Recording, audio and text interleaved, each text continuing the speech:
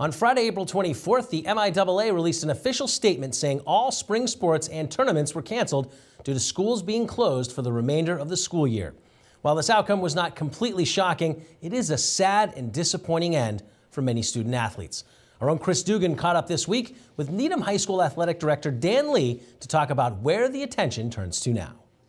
The official announcement from the MIAA Board of Directors came last Friday, but essentially everyone knew what it meant when Governor Baker closed down schools for the remainder of the school year. So it was really last Tuesday that we understood what was happening, and the MIAA's formal announcement was really just a formality.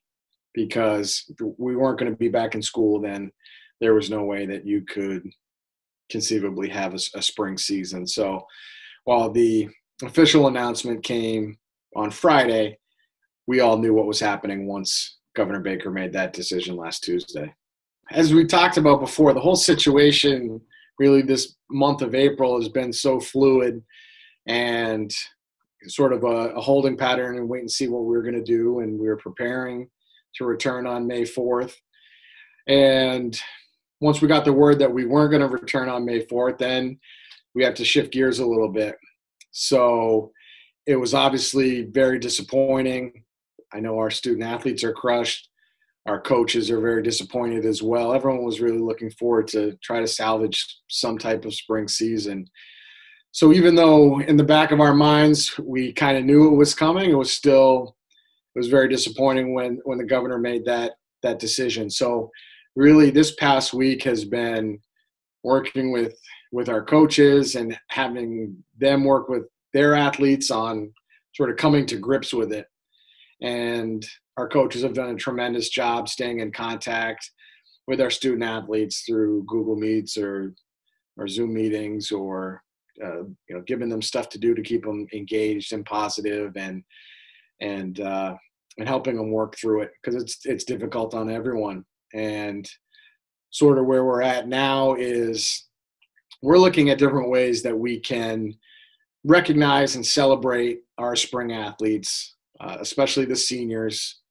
It's really, really disappointing for them not to be able to put on that Needham uniform one last time and represent our program and their high school and the town. So we're looking at different ways. We're working with the booster club and our coaches and sort of brainstorming different ways that we can celebrate our athletes. We've been having weekly coaches roundtables that Mr. Jackson has set up, where our coaches can stay connected and talk shop, talk different ways to handle different situations. And it's been coaches from all seasons, all levels. It's a great way to share information. And our most recent meeting on Monday revolved around ideas and ways that we could recognize and celebrate our senior athletes in the next month and a half. So a lot of good ideas came out of that meeting. So we're trying to see what can work logistically, what will be allowed by the school, by the district, by the state, to see, what can we do to properly give these seniors the send-off they deserve.